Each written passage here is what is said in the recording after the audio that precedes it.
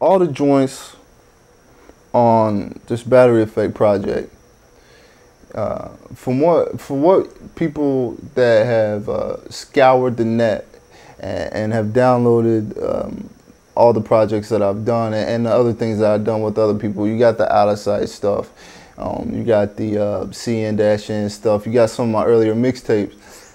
This project is gonna be on the opposite of that stuff.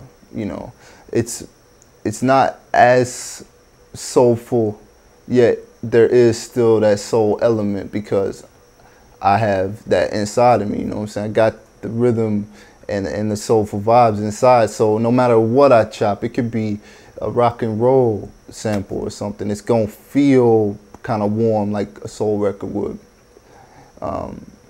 But a lot of the sample choices that I chose for this first Battery Effect are a lot more, they're a lot more outside of the box of what I do. They're a lot less soul record-y.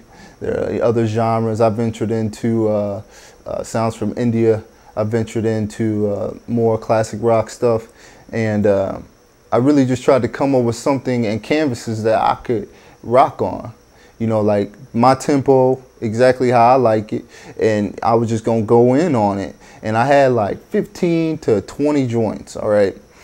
And I sent them to all my reference points. I got 3 main reference points that I sent records to. And the first one is Miles Bonny, and the second one is DJ Kids 1, and the third is DJ Jog Max.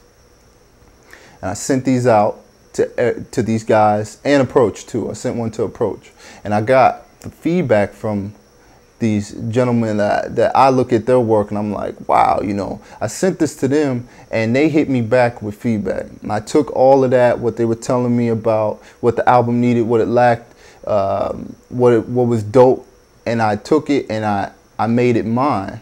I listened to it and I learned from it, just how I've done throughout my track and field career and throughout my education, everything.